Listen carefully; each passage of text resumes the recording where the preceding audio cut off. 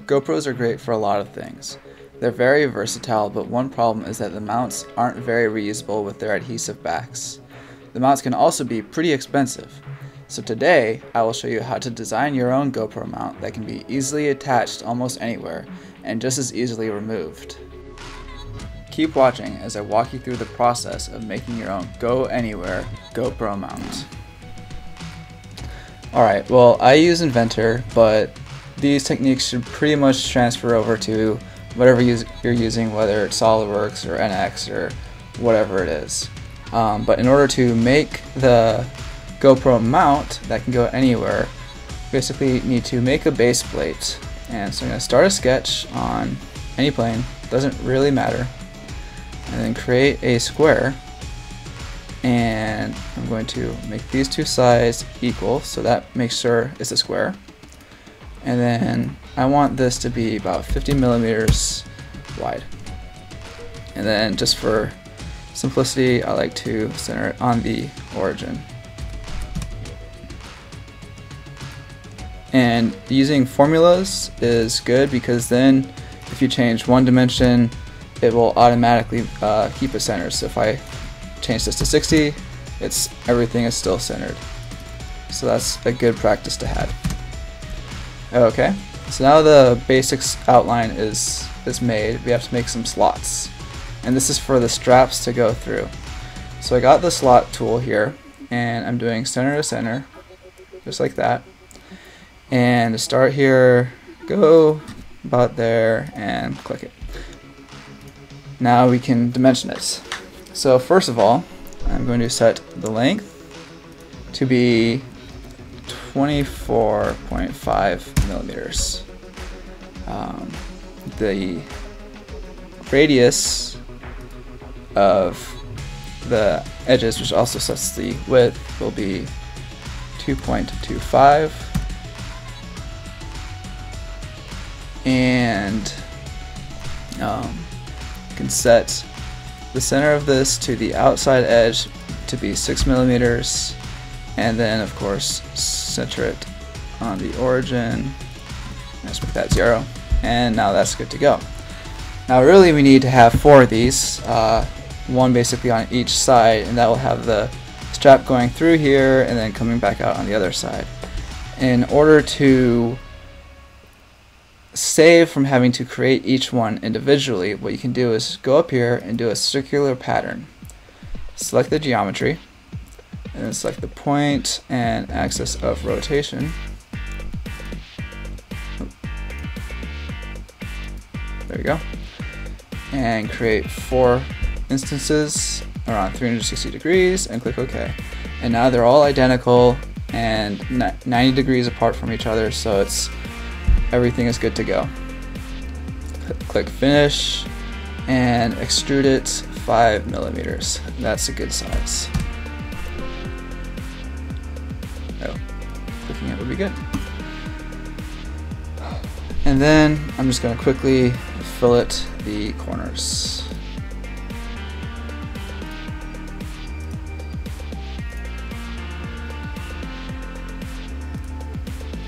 And maybe 10.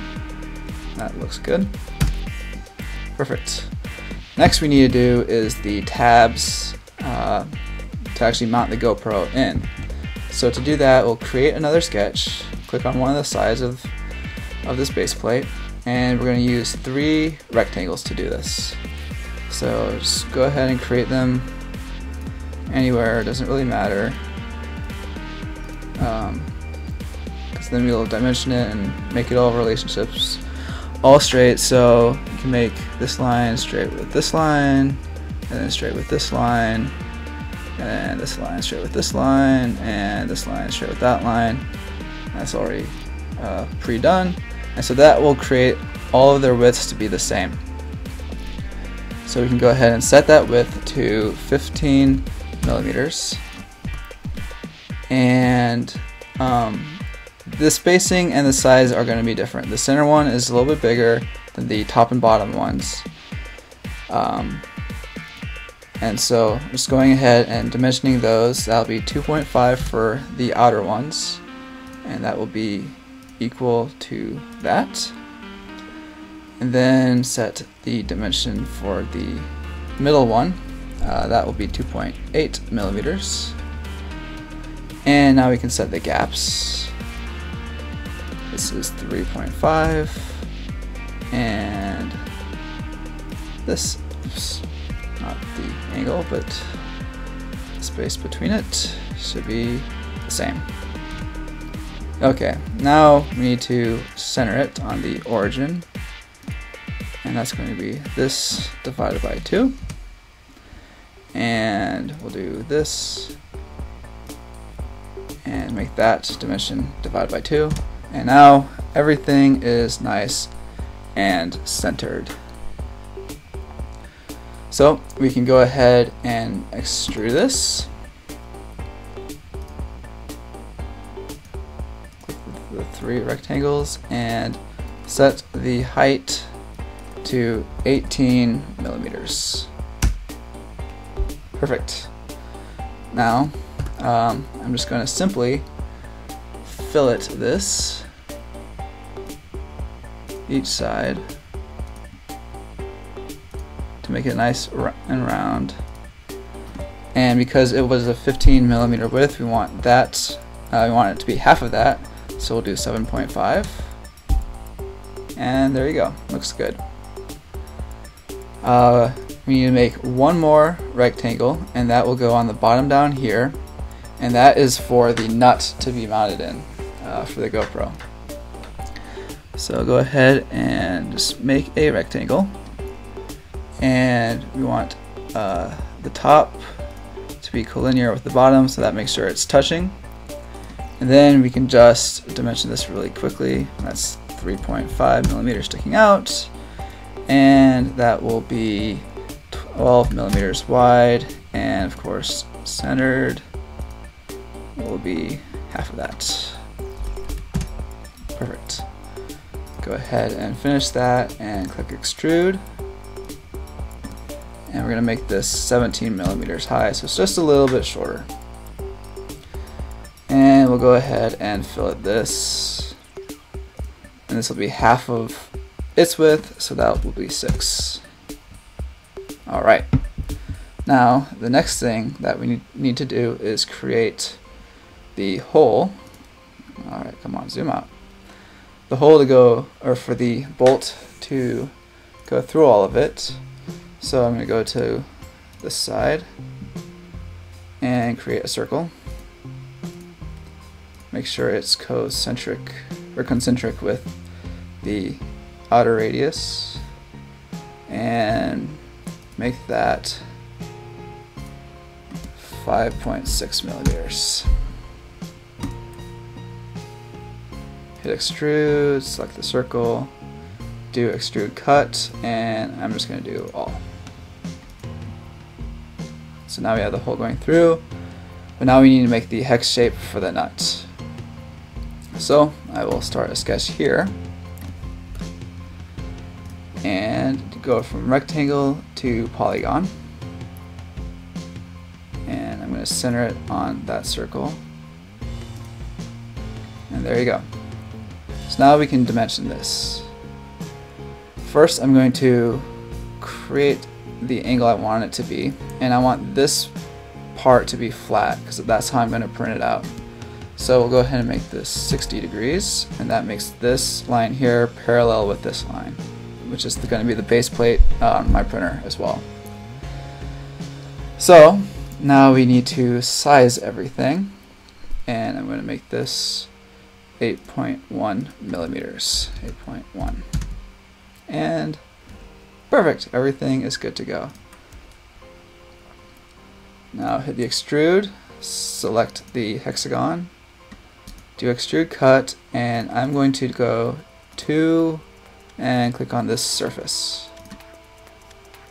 And now you have that shape. Now the only thing that's left to do is just make it nice and smooth. I want to have a little bit of nice transition on these guys. So I'm going ahead and fillet everything here. I'll make it 5.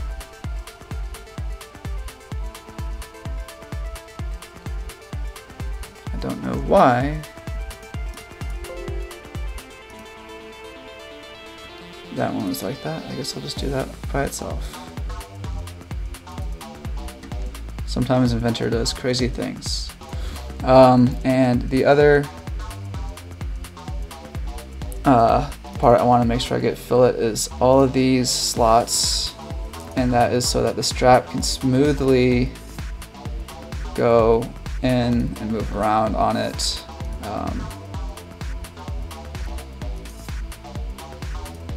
As you're adjusting it. I'm going to make this 2.5 millimeters.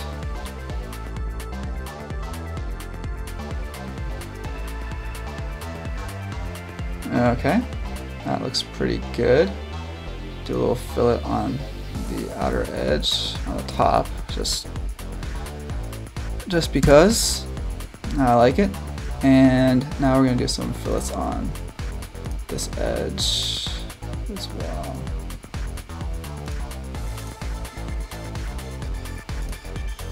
This will help give it a little bit more support on the base. Let's see what 3 looks like. I guess a little off center there, so I'll make that too, and then I'm going to make a little fillet on there. And that looks pretty good. And so this should be able to be mounted just about anywhere that's fairly flat on its surface. A round bar might be a little difficult, but something flat, it should work fine. If you enjoyed this tutorial and want to see me print it out and show you how to make everything that goes with it, hit that subscribe button so you know when part 2 comes out.